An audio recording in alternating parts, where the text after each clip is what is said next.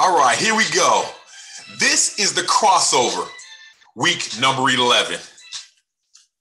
Let's get our minds right. The smallest deed is better than the grandest intention. All right, so let's make sure we're doing our deeds. Here we go. We're going to start off this week number 11. Play ball. That's what they're saying in baseball world. The owners and the players have come to an agreement on their new collective bargaining.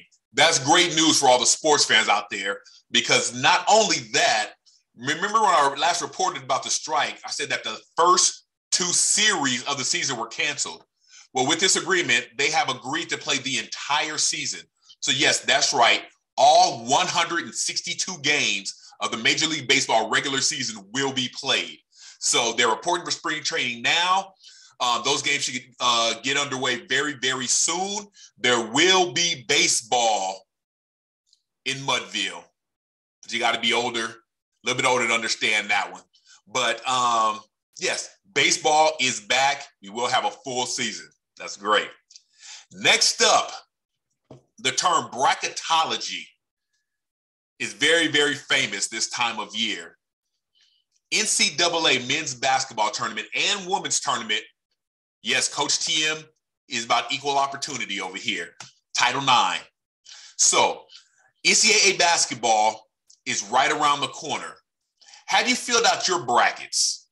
Who do you feel is going all the way? For all those who listen out there to Coach TM, I don't want to do any spoiler alerts, but I'll just let you fill out your brackets, see what you've done. You can check back with me in a couple weeks when it's all said and done, and I'll let you know my bracket from the beginning. Just as a quick peek.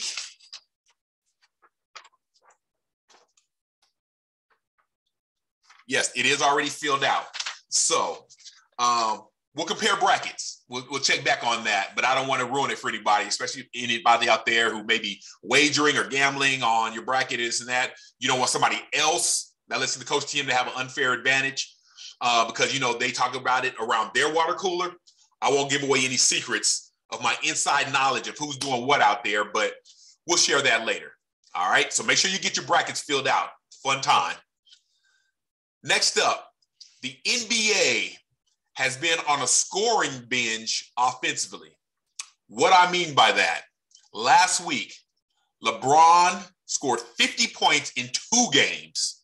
He had 56 in one, 50 in the other. In between that, Jason Tatum went for 50 points. Now, just this week, Karl Anthony Towns, I should say to be formal, Karl Anthony Towns went for 60 points. The same night, Steph Curry was cooking. Chef Curry went for 47. And then Trae Young out in Atlanta went for 46. It seems like scoring is really up in the NBA. Is this a trend because of something in particular? Or are the players more skilled? Is the three-point line too close? Are the refs too harsh on the defense, so they basically have to just let them score? Let me know your thoughts out there of why we're having these scoring binges in the NBA. Last up, he's back. That's right. Tom Brady was retired for all of 2 months and has announced that he is returning to the NFL for season number 23. My thought is, in season number 22, he was basically the runner-up MVP for the entire league. So if he wants to play, why not? It's not like he was dragging along and is just there to collect a check. He actually was performing at a high level.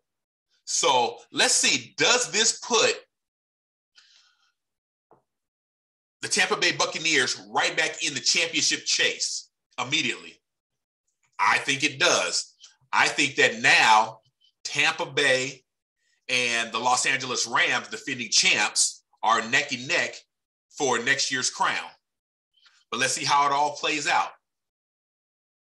That and many other stories coming to you. Once again, week number 11 is in the books. To all of you out there, give me your likes, give me your comments, and let's keep this thing rolling. Coach TM, until next time, peace in.